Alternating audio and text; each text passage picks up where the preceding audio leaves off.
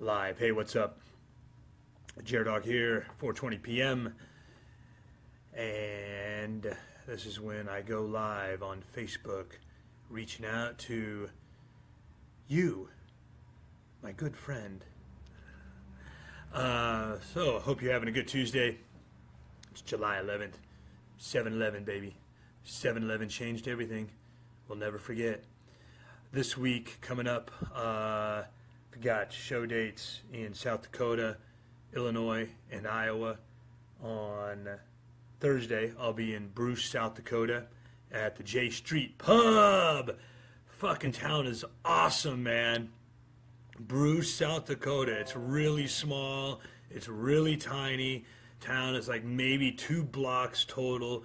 But the people there are so cool. It's like all the coolest people just found this one little town in South Dakota where the cops won't bother them. And they can pretty much just do whatever they want and have a good time and nobody bothers anybody. At least that's been my experience all 2 nights that I visited. So I'm looking forward to that. J Street Pub this Thursday in Bruce, South Dakota. Thank you, everybody, for chiming in. Hit the share button, hit the like button, hit the laugh button, hit all the buttons, hit the angry button. I don't give a shit. Maybe something I'll say will piss you off. Let me know that too. I don't care. I'm just talking my shit every day at 4:20. This is kind of my way of developing new material for the show. I rant and rave about all the fucking shit that pisses me off and gets under my skin day in and day out. Sometimes it comes off like a major bitch fest, and a lot of times that's probably exactly what it is. But then the next day, I rewatch this, I watch the replay, and I extract material out of it. I take notes, and that stuff becomes jokes for shows later on. So, looking forward to doing some of that stuff this weekend. Oh, the other 2 shows. Traer, Iowa, this Friday. Be in my home state of Iowa. We got any Iowa people there watching? Russell Danley, hey buddy. Good old Uncle Russ tuning in every day. You're like a wake and bake, or this isn't a wake and bake, 420, but that wake and bake's the thing I used to do on the radio. You're going to be a 420 report regular. Anyway, I'll be in Traer, Iowa this Friday at the Wind Up Lounge. It's going to be my first appearance there, so I don't really know what to expect, but it sounds pretty cool. Everybody there sounds like they're pretty excited to have the show. I think it's their first comedy night ever as well, so we'll see what happens. I'll definitely bring the video camera. If nothing else, we'll get good footage for YouTube. And then Saturday, I go to Linden, Illinois, Bushy's Bar. And that's another place where they're having comedy for the first time. So, looking forward to that, man. We're going to have some new friends and some new fans out there. And I want to thank all you guys for hitting me up every day at 4:20 p.m. while I shoot off my mouth, yak it up. Who else is on there? A lot of people. Hey, Darlene, all the way from Crystal, Michigan. We had a great time last weekend. The comedy show was a lot of fun. I brought a couple of extra comedians with me, and then Scott Long got up there to headline the show, and it was a nice little, very enthusiastic, intimate audience. They always treat us right there. The Uptown Bar and Cafe in Crystal, Michigan. It's a real small town right on Crystal Lake. They get around by golf carts. You know, of course, I make fun of that, and I think pretty much every other comedian does as well. After the show, though, I went down to this other bar down the street, and that's what I was talking about yesterday. 2 people rolled in off of a boat. I look one way, yakking it up, telling some jokes, talking my shit. Look this way, people are getting off the boat. All of a sudden, 4 or 5 dudes are all on the ground on top of each other, full-on WWE Battle Royal. So that was a lot of fun. That was exciting, you know. Anyway, we had a good time there in Crystal Lake. Thanks, Darlene, for checking it out. Hey, what's up? Matt Jansen, alias. It's 4:20. That's right, it's 4:20. I can't watch fucking bullshit. Goddamn piece of phone. Yeah, I think you might need to upgrade your phone. Of course, the Russians might be hacking into the feed again. It's been known to happen before. And I don't know. I don't know if this stuff is coming off with decent signal or not. From my end, I don't get all the weird shit. It looks like a picture perfect, crystal clear signal. You know, I look handsome as hell like I usually do, but I don't know what is coming across on your end. Can everybody see okay? Are you sure the group of guys weren't involved in a gay? Well, if it was pretty violent. It was pretty violent, and if that's what gay orgies are all about, then I'm definitely against gay sex, because that was some, getting punched in the face is not my idea of a good time. Not my idea of an orgy. Orgy of violence, maybe. An orgy of drunken bullshit. But bar shows are my favorite shows to do. What did Lou Deck wrote to me yesterday about bar crowds? When you work a happy bar crowd, describe your thought processes in choosing which bits, jokes, and other hunks, and how you vary intensity and ride the laugh waves. Do you feel stronger varying your set than doing a set list? Yeah, that's the good question.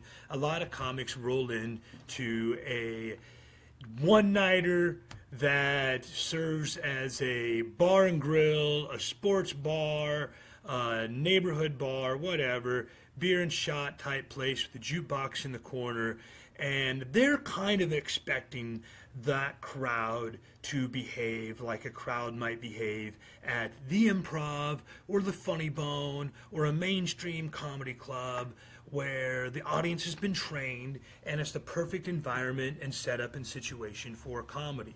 From the performer's perspective, a lot of times, though, I go to these comedy clubs and it is not necessarily the ideal performance situation. I mean, for a comedian, maybe, but I was talking about this with the guys this last weekend. Sometimes the stage is at a weird level and the people are jammed literally right to the edge of the fucking stage, or pretty much they can put the drink on it as though it's a cocktail table, and my dick is in their face. That's not comfortable to watch. I've been in the front row of comedy shows before, and I'm not the kind of guy that backs down from sitting in the front row because I'm afraid I'll get picked on. That's so weird too. I mean, I understand where people get that idea, but you don't get picked on just because you sit in the front row. You get picked on if you make an asshole out of yourself. Anyway, I'm not afraid of getting picked on. I'll sit in the front row of the fucking comedy show, but it is very weird when you're sitting there and you kind of look up like this the entire time at the comedian. That's not comfortable. So I don't think a lot of comedy clubs are actually set up for the most conducive atmosphere for comedy either. I think a lot of times they're jammed in like sardines. Budweisers are $9 a fucking can, so I think a lot of times bars are the best places for comedy. It's just that comedians need to learn what to expect. Those are regulars in there. Those are your average Joe just trying to get through their fucking day, blue-collar workers. They've got regular old problems. They're in there day in and day out. Sometimes they're just in there for the one night of the month that they got a few bucks set aside to take their wife out on a date night. They're not even expecting a comedy night. There are a lot of different dynamics at play in a bar and nightclub, which makes it a more challenging performance situation, but in my opinion, a lot more fun as well, because you have to be open and tuned in to the environment. So no, I don't go up with a set list at all. I don't go up with any kind of preparation, because the only thing you should expect out of a bar crowd is expect the unexpected. Anything can fucking happen. It is not really a controlled environment whatsoever. Like the folks in Crystal Lake last weekend, they've been having comedy nights once a month for like the last year and a half. And the audience and the people there are very cool. They're very well behaved. There's very little bullshit. But the most exciting parts of the show are when like guys like this dude named Elmer, who just randomly was heckling me from the lounge in the room next door where the actual bar was. The show takes place in the little banquet room next to the bar. And, some lady comes, she's like, yeah, Elmer says jer-dog's not funny. I brought him up on stage. We took our shirts off. We had a fucking pose down. To me, that's the best kind of stuff. That you don't necessarily get that out of a sterile environment like a comedy club where someone starts talking that shit out in the bar at the club, they get escorted out. And probably they should be, because most comedians are not going to be willing to fucking just go off the set list, take off their shirt, and do a pose down with the fucking local old drunk. But jer-dog is. That's my favorite part of the show, where I get to mix it up, do something completely different than what I normally would, something unexpected. Expect the unexpected. I don't go up with a set list. I used to. I used to have to. I used to only have so much material, and if I fucking forgot it, I was fucked. Now I go up with the idea to just be free and open and in the moment and having a great time. I got this actually from reading a book called The Peaceful Warrior and another book called it's called Zen, Punk Rock, and Monster Movies or something like that.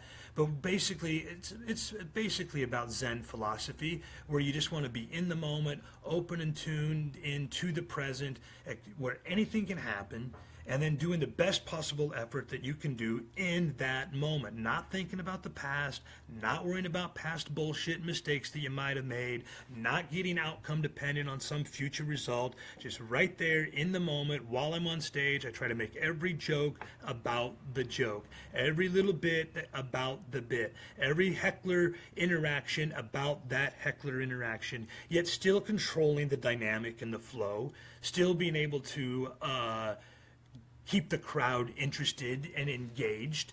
It's not that hard when you're just willing to share and speak openly and honestly from the heart and have a fucking sense of humor. I could go on about this all day long, but I don't know if it's interesting to you guys or not.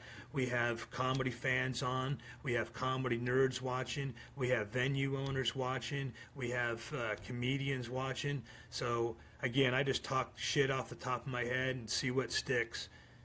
Fucking phone works all day. Randy said something. Randy from Boxcars Pogo wants you to do the disappearing Jaeger bomb trick. All right, how about this? I'll do the disappearing Jaeger bomb trick tomorrow for the Wednesday 420 report when it is Hump Day Happy Hour, and that will be dedicated to my good friend Tim Pogorowski up there at Boxcars Pub and Grub in Clinton, Wisconsin. Another fucking kick-ass place that brings comedy in on a monthly basis, and they've been doing that for like 4 or 5 years. They take a break in the summertime. A lot of people out there vacationing. They're doing all kinds of crazy shit in the summertime, and it can be a little bit challenging to bring in a comedy audience. But when they start with the Grassroots Comedy Tour Series, October through April, every show is pretty much a sellout, if I'm getting that correct. I think they've had like maybe 5 empty seats, grand total, in the entire history of doing comedy shows at Boxcars in Clinton. So shout out to you guys, and I will do the disappearing Jaeger bomb trick tomorrow for the 420 report. Since it's Wednesday, it'll be Hump Day Happy Hour. Who else is on? Bob LaFada. Yeah, man. Hey, Bob. Love Zen. Yeah, dude, we should probably get together and hang more often. I was just thinking about that when I was driving back from Michigan last week. I went through Gary, and I'm just in the habit of, like, driving through Gary, Indiana as fast as humanly fucking possible. I forget. I've got a really good friend there I need to hook up with every once in a while. So the next time I'm driving through, I've got a bunch of trips coming up to Michigan here in August. So we got to make it happen, brother. Maureen Tice from another Eagles Club. Eagles Club is another great place where you can go off the hook. And here's something that I have been pleasantly surprised with these Eagles Clubs, like Bob at the Eagles Club in Gary, Maureen at the Eagles Club in Azusa. Shout out to you guys. Give me some likes. You know, if you're still watching, hit the share button. Let the people there know what the jer-dog is all about. But here's what I've noticed about these Eagles Clubs is that it's surprisingly very cool, engaged audiences. When I first started getting booked by fraternal organizations, there was a big concern about the content of the show. Is it going to be offensive? We have older people here tonight, and we don't want them to be offended. And I found that some of these old fuckers in their 60s and 70s, it makes sense when you think about it, that today's senior citizens were yesterday's hippies. the dirtier and crazier and raunchier it is, the harder they're fucking laughing. It's the craziest shit. I saw this. I was in South Haven, Michigan last week, and the crowd were a lot of retirees. I would guess. I'm just guessing. I'm completely stereotyping, but silver hair, gray beards, deck shorts, deck shoes. They were tourists from Chicago, the type of people that have a boat to keep it up, docked up in South Haven, Michigan. They come up for the weekends. Conservative, very conservative, you would guess, right? But I just did the standard old jer-dog shit, speaking open, like I said, openly and honestly, no regard for other than doing the best possible joke in the moment and being completely unstifled and riffing off the dome. And this, people were into it, having a great set afterwards, hanging out with this couple, and the wife goes, she goes, number one, I thought you were going to be black. I go, what are you talking about? She goes, your name's jer-dog. I thought you were going to be black. I was kind of disappointed. So that's number one. I'm like, what are you, racist? Like only black dudes can have the word dog in their name? Anyway, and she was talking further, and she goes, I noticed that some of those seniors over there, the raunch you got, the more they laughed. I'm like, yeah, of course they did. Whatever age you are, you either have a sense of humor or you don't. It's not about being clean or dirty. It's just whether it's fucking funny or not. People with a sense of humor are going to go to a comedy night. They're going to go to a comedy club. If you're fucking funny, whether you use curse words or not, they're going to laugh. That's how I get it done anyway. That's how a lot of working road pros get it done, is they do their thing unfiltered. I think that's the best form of comedy, not stilted bullshit where you start to make assumptions about the audience based on what they look like. I'm like, Jesus, lady, you think because they're seniors, they're retired, that they're not going to laugh? What are you, fucking ageist? So you're a racist and an ageist. So my name was Dog, you thought that I was going to be black, and because they were retirees, you thought they were going to be uptight. Racist and an ageist. I don't fucking play that shit. I just assume that everybody's there to have a good time. And maybe not. Maybe you'll disagree with the point of view I have. Maybe you'll think that some of the jokes that I do are tasteless or over the top or out of line. That's fine too. There's room for everybody. Save your money. Don't come to see jer-dog next time. Save your fucking money and go to the Jeff Dunham concert. It's as easy as that. What else do I got to talk about? That's pretty much it, man. I'm getting dry mouth. I'm yakking it up. Come see me this Thursday in Bruce, South Dakota. If I got any South Dakota people watching right now, Bruce, small town up there by Dickinson, isn't it? I don't know. Off the top of my head. I'll have to look it up. I'll have to map quest it. I've been there, but I just can't remember where it is. But it's the J Street Pub. Come see me. Tickets are on sale now. Come see me this Friday. Iowa peeps. I'll be in Traer at the Wind Up Lounge. And I know I got fans and friends in Illinois, so you should come hit me up in Linden, Bushy's Bar. And those are going to be 2 wild nights, bar and grill type shows, crazy audiences. I'll just be, like I said, living it up, playing it in the moment, not going off the set list, varying up the show depending on what the fuck happens in the moment. A waitress drops a tray of drinks. Some old dude wants to challenge me to a pose down. I'm up for it. Tomorrow, Wednesday, 420 report, hump day happy hour, and just for pogos, I'll be doing the disappearing Jaeger bomb trick. Been going on for over 18 minutes now. Thank you guys for checking it out. Thank you, Maureen. Thank you, Tricia. Thank you, Bob. Thank you, Randy. Thank you, Uncle Russ. We'll see y'all again tomorrow at 420.